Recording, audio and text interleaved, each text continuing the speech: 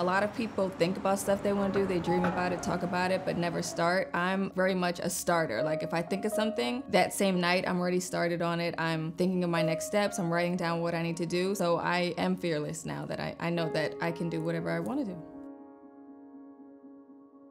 My name is Melanie White. I'm a serial entrepreneur from New York. I own a jewelry company. I run an app business. I do social media marketing. And day to day, I just run my businesses. I raise my daughters and just enjoy my time with my family.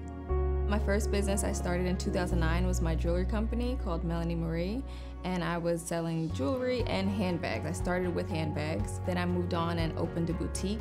That closed, it didn't do well. So I went back to my jewelry company and I launched the gold collection, which was custom gold jewelry, and that's when everything just took off for me.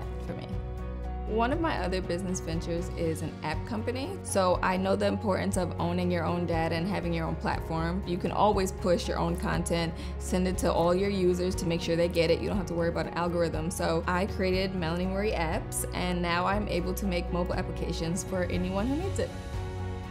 I kind of plan ahead for everything. I always make sure like I'm thinking about what's to come. With the kids, you can't really plan for that, so that's why I like to make sure my businesses are on automation so they can kind of go with the flow like themselves while I'm managing, with the children. So that's kind of how I find balance. And then also I just try to just make sure that I can do everything by making to-do lists so I don't forget to do things so that I'm able to have balance during a regular day.